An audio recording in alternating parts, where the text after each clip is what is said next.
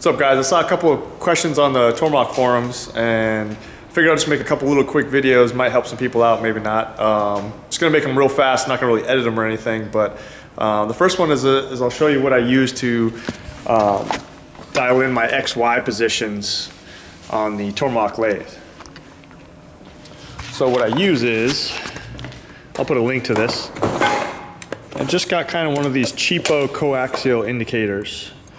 And it works pretty good though. So it's not made real well and it's got some slop and stuff, but it seems to, you can kind of tell if it's centered or not pretty well. So I'll show you how I use that here. So first off, here's the indicator.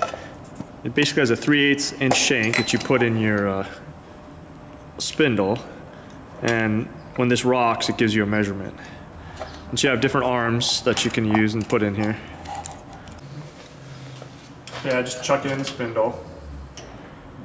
Don't put it super tight, leave a little space. Put this little arm on here to keep it from rotating, and then I just grab like a little Noga arm, or this is one of those ones I got with the Tormach originally. Okay, I just want to make sure that's aligned again with the, roughly with the slant. And I'm going to go T10 in the path pilot here. That's going to set my tool 10, and I'm just going to center that hole. So I'm going to kind of eyeball it best I can right now. First I'm going to clean that out a little bit.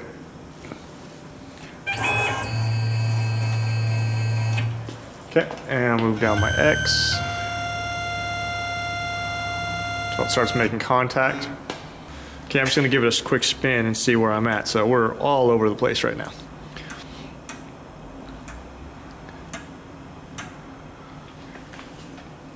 So let's start moving it in, get a little closer. Okay, let's see where that gives us. Still pretty far off.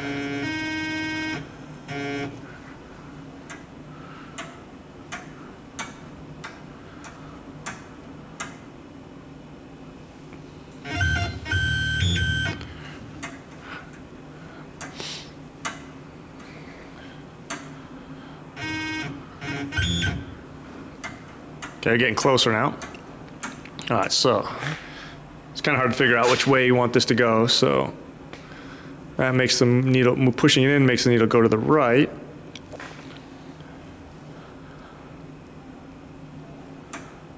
So that means this side is too far that way, so we want to move our X this way a little, kind of half the distance.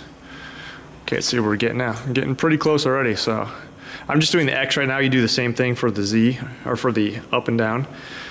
Again, that one you got to shim. I already have this shim. I'm not going to mess with it, but you do the exact same thing. So you can see here, we'll center this.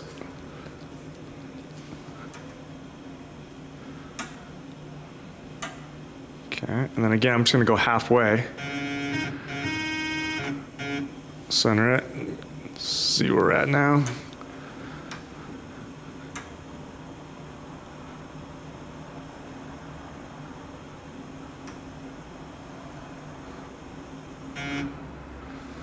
Okay.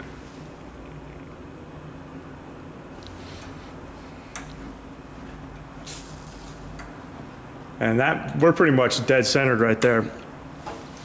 So now if I had if I had this set up, I'd basically just, I don't want to do it because I've got a tool set up here. But if I wanted to do that, I'd basically go here and I'd hit 0, and then I'd hit this twice, and then we'd be totally centered right there. Hey guys, again, that was just a little sloppy, quick little video tip. I learned that from Brad at Tactical Keychains. I think his videos are down now though, so thanks to him. If you'd like to see any more videos, just subscribe to the YouTube channel. I also got Instagram, S2Jesse, just at S2Jesse for Instagram, and look forward to do a few more videos.